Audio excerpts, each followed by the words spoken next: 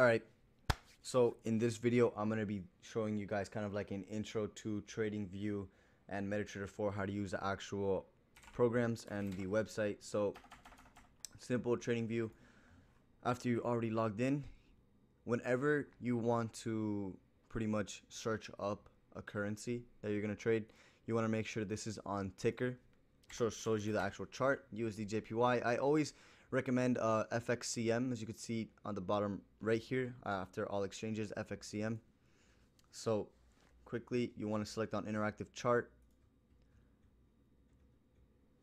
and simple as that. So top right here you have your monthly, or here you have your time frames. At the top left here you have the currency you're currently looking at. Of course, moving averages are there, but let's actually get into how to use the actual program. So all your tools are to your left here, and pretty much you want to, like, I know this is going to be like popped out like this, you just want to like shove this to the side because it's unimportant. So like I said, all your tools are to the left. So the tools that I want you guys to favorite, so this is your toolbox, I guess you could say, your favorited tools I want you guys to favorite are your trend lines, so just click on the little star, your horizontal lines, Fibonacci retracement, trend based fib extension, your rectangle, your eclipse, your long position, your short position, and the date and price range tool. And those are the tools you're going to have favorited, as well as your text. So now, how these tools actually work. So your horizontal lines will be for your support and resistance. So it's as simple as you click on the tool and you just paste it onto your chart. Simple as that. Then obviously you could move this around and do whatever you want with it. Your date and price range tool will be to draw your monthly support and resistance. So this pretty much just gives you calculation of the pips, the price, and the date, and how long it took. Your long and short position. So your short position, whenever you enter a buy, let's say we go to the 4-hour time frame, and I entered a buy right here earlier today. I actually did take this trade, and it's just pretty much to show you to not look at your MT4, to show you when you're in profit and when you're in drawdown. So I always recommend to use the date and price, or to use the long and short positions on your trading view, because if you're looking more at your trading view and less at your profits, then you're less connected to how much money you're making or how much money you're in drawdown, and there's less emotion involved to the money. So it's more, you're more focused on the technical aspect, and you're pretty much blocking out any emotions. And when you're trading, you want to trade with no emotions. So this helps a lot with that. Same thing here, you have your short position for the sell. So whenever it's in red, you're in drawdown. So let's say if I placed my sell order on this candlestick, right? Or on this candlestick, let's just put it right here, right? I'd put it like this to where my stop loss is, and then wherever my take profit is. So it's simple as that. Now, rectangles, these are just drawing tools. It's as simple as just clicking and dragging. These are, you would use these to draw areas of support, resistance, draw areas of exhaustion, etc. As you can see, I have a bunch of horizontal lines for support, resistance for different time frames and stuff like that. Fibonacci, you'll be learning about this tool later on in the course.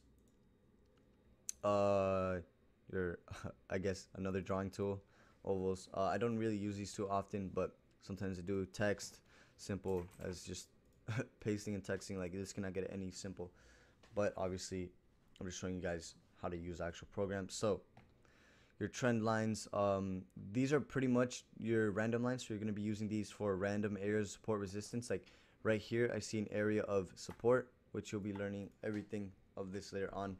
So simple as just dragging, clicking and dragging, just like that.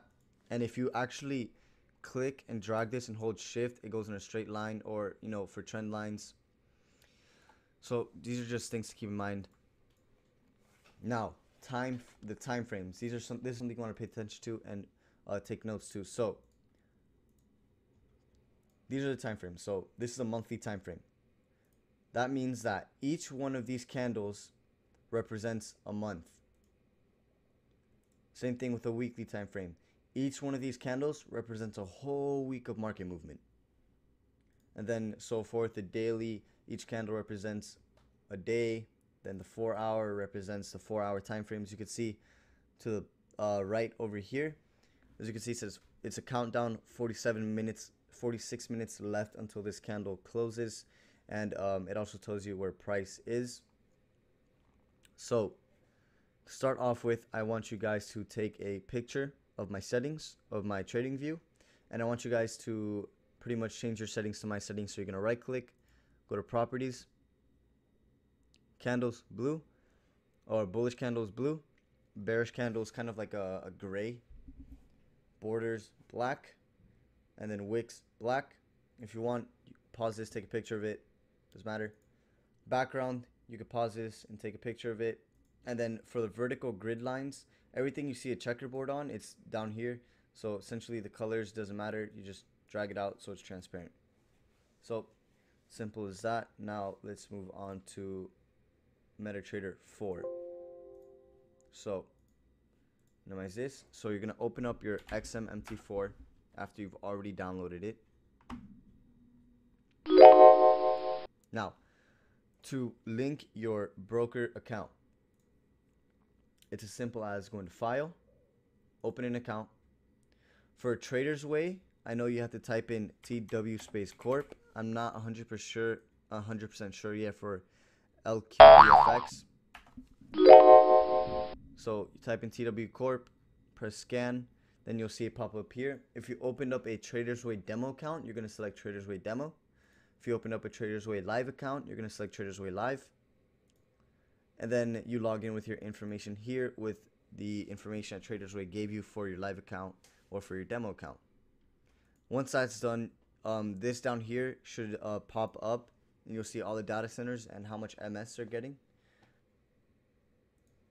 And then pretty much when you check trade, you'll see your account balance down here to the bottom left, your equity, free margin, and then profit screens to the right. I always recommend to change from profit to as points, so it shows you how many pips you're catching, because you want to be looking at the pips. You don't want to be looking at the money too much. You want to be looking more at the pips, because if you get good at catching 25 pips a day, all you simply have to do is just up your lot size. Like, it's as simple as that.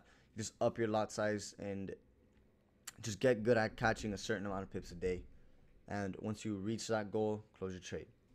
So now to actually install my template that I have here. So this is my template, right? It's as simple as when you first open up TradingView, it'll show probably something like this, ugly as shit. I know. So to actually change that, you're gonna download my template, simply drag and drop it to the desktop. Go back to your XM. You're going to go down load template, go to your desktop, then click on Raul 1 TPO, and then it'll automatically pop up just like mine. It's like my settings. It'll tell you yesterday's high, yesterday's low, you know, the current support and resistance, you know, just little things like that that will help you out in your trading. Okay, so on TradingView, or on MetaTrader 4, my apologies, here you have your time frames. Again, here's a monthly time frame. Pretty much I don't use TradingView at all. I only use it for RSI and ADX, which you'll be learning about those indicators later on. And I also use it for entering trades. So to actually enter a trade, you can either do new order. Where is it? I believe it's somewhere here. Or if not, then I think it's just right click, just simple as going to one-click trading. I'm confused. I'm pretty sure there's a way you could enter trades through here, but anyways, disregard what I just said. So it's as simple as entering your lot size and clicking buy or sell. Then that's pretty much it for this video. It's just a little quick rundown how to use these programs. Obviously, if you want to learn certain things about the programs, you could look it up. but I don't really use this program all too much. I only use it for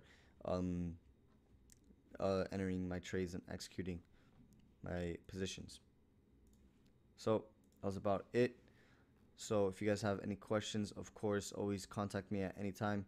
My email, you can contact me by email, phone call, doesn't matter, Instagram DMs. Just hit me up if you have any questions at any time.